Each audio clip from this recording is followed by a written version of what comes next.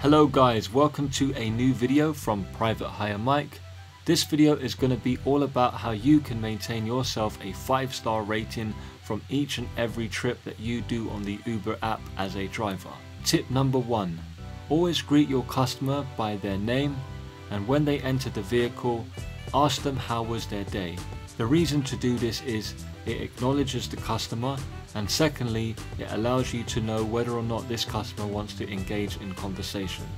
For example, if your customer says it was fine thank you and leaves it there, then this gives you a great indication that the customer has acknowledged you, but they do not wish to engage in any further conversation. If however they say it was fine thank you and how was yours, then this could be a good indication to say that the customer would like to have a talk with you, and perhaps this will allow you to engage with conversation with them and perhaps earn you a 5-star rating trip. Second tip is to keep your vehicle clean at all times. Now I know this is a lot to ask, and you may be a driver who does over 20 to 30 trips per day, and it's not easy to keep your vehicle clean. But a way around this is maybe after every trip, put your windows down to let some fresh air in, and if you see that a customer has left any dirt, just use a dustbin and brush to sweep it out, and always have some window cleaners on you or window wipes just to ensure that you keep your windows clean, as when a customer is in the vehicle and they see clean windows, automatically they assume that the car is clean. Tip number 3.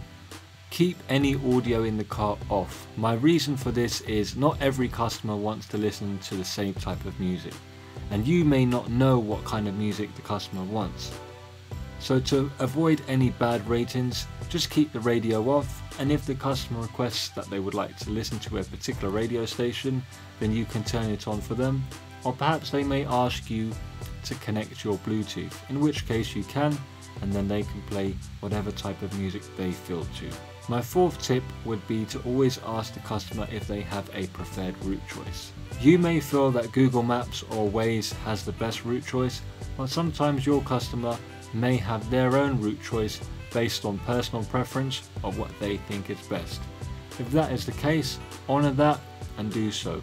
Even if you feel like it's not the right thing to do, trust me guys, a bad route choice can give you a bad rating, so always ask this question, and generally speaking, the customer will be happy and give you a 5-star rating. My fifth and final tip guys to get a 5-star rating on your Uber ride is if a customer approaches the vehicle and they have luggage or stuff that they're carrying, always park the vehicle up, get out of the car and ask them whether or not they would like a hand to put the luggage items in the trunk/boot. Trust me guys, sometimes a customer will just open up the boot and put it in themselves, but a lot of times the customers had a long day and they just want somebody just to take the strain off them and help them with their luggage, help them with the items. So guys, I hope this video has helped you get an insight in how you can achieve a 5-star rating from your Uber trips as a driver. If you found this video helpful guys, please hit the thumbs up button. Also, I'd like to know how you maintain your 5-star rating, so please drop that down below in the comment section, and don't forget to subscribe to this channel so that you don't miss out on future uploads, and I'll see you in the next video.